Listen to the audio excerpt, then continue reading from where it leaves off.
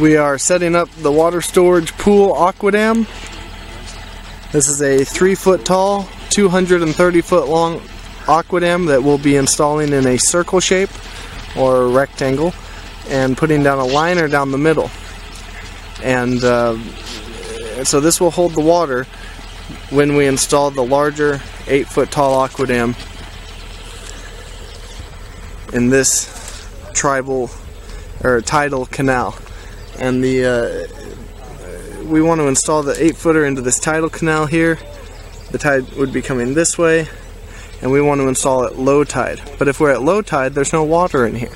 So we're putting water during high tide into this AquaDam and as a pool. And then we'll be, when we install the 8-footer, we'll pump water out of this into the 8-footer. We'll also supplement that with tidal water as the tide comes in. But we want to make sure we have enough water on site to keep the AquaDam higher than the surrounding water all the way through installation. The water storage AquaDam has been laid out. It's approximately 65 feet long by 30 feet wide. The connection point is over on the right in the straightaway. And then this is the perimeter that will end up holding our pool of water for the 8-foot primary AquaDam. This pool is formed using a 3-foot tall, 230 foot long AquaDam.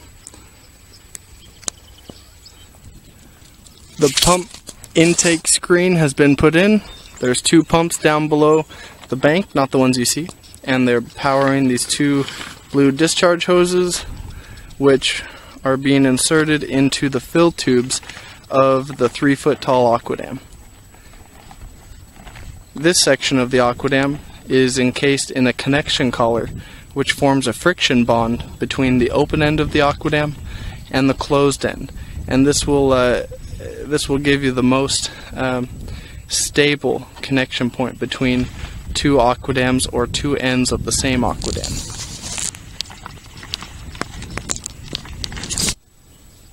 Both fill hoses have been inserted into the fill tubes of the AquaDam, and now we're waiting on the plastic liner so we can do a dry fit, make sure that we've got the dimensions right on the pool, and then we'll start filling up the perimeter of the pool, and then we'll start filling up the pool itself.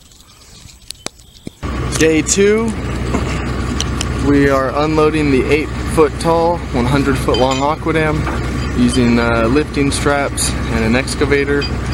We have special 30-foot long suction hoses that will be long enough to reach into the low part of the channel during lowering tide, so we don't lose our water source too quickly. This is the water storage unit. It's about as full as we pumped it up last night, and there you go. So the plan here hopefully is to pump the water from this AquaDam into the 8-foot tall AquaDam to cross that channel first to block fish passage upstream. So that will satisfy the inspectors.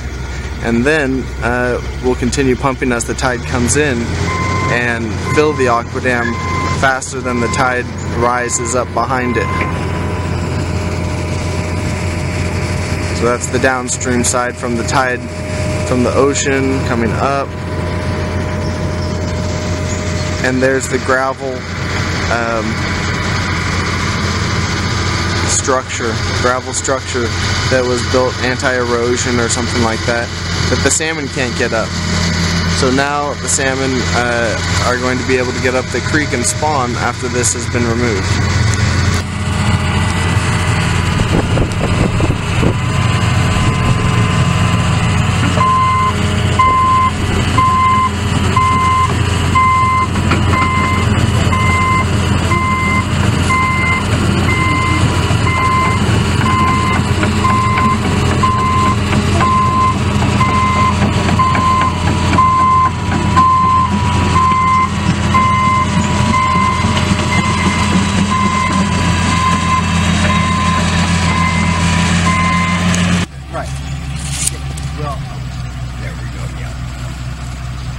The AquaDam is being spun so that it is facing the right direction for it to unroll.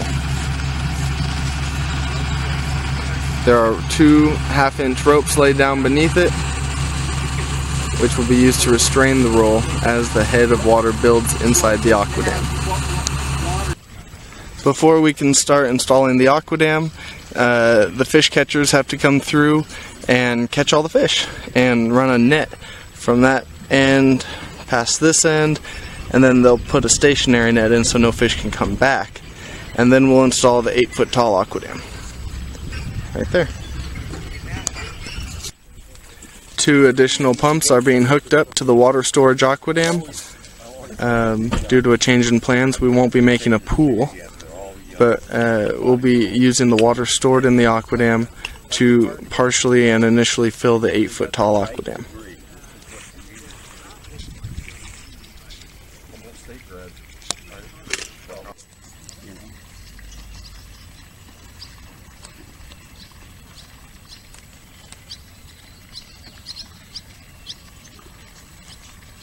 Birds found something. Yeah, they can always find those.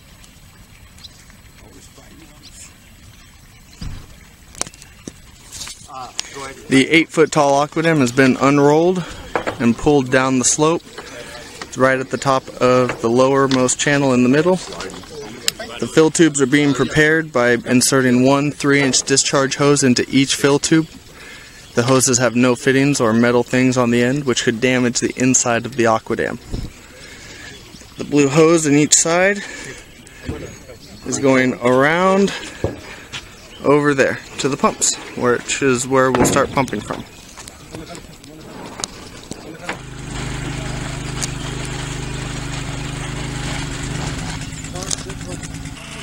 The pumps are now pumping, putting water into the hoses and into the AquaDam, but just a little bit at first till we get the pumps going, and then we'll turn them on full bore.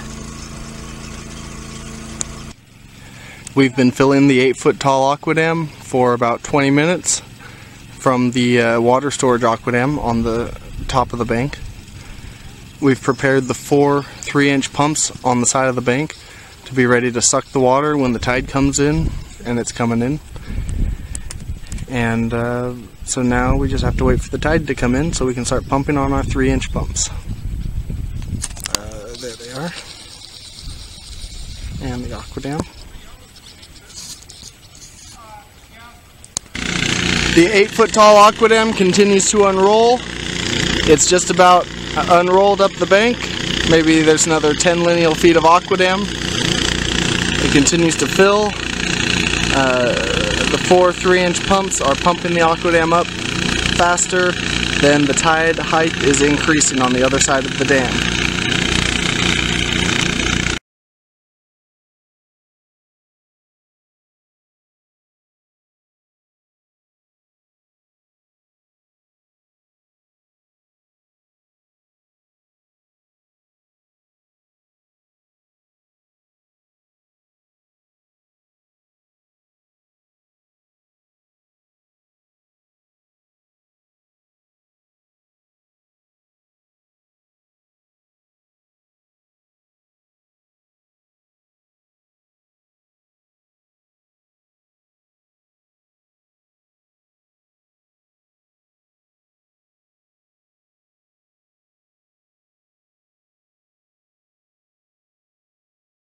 The AquaDam continues to fill. It is about 7 feet tall at this point. There's almost no water on the work area side, and there's approximately 3 or 4 feet of water on the tide side. So the AquaDam is not full all the way, but it's full enough to control the water levels on the other side, and we're continuing to fill. The closed end of the AquaDam was unrolled up the bank and also is filling. The AquaDam here is just long enough to bridge the gap between bank to bank. The AquaDam has finished filling. It is 8 feet tall at its from its lowest point, level with the bank on the starting side. The fill tubes have been tucked inside the outer sleeve to help provide a little bit of additional elevation and for protection.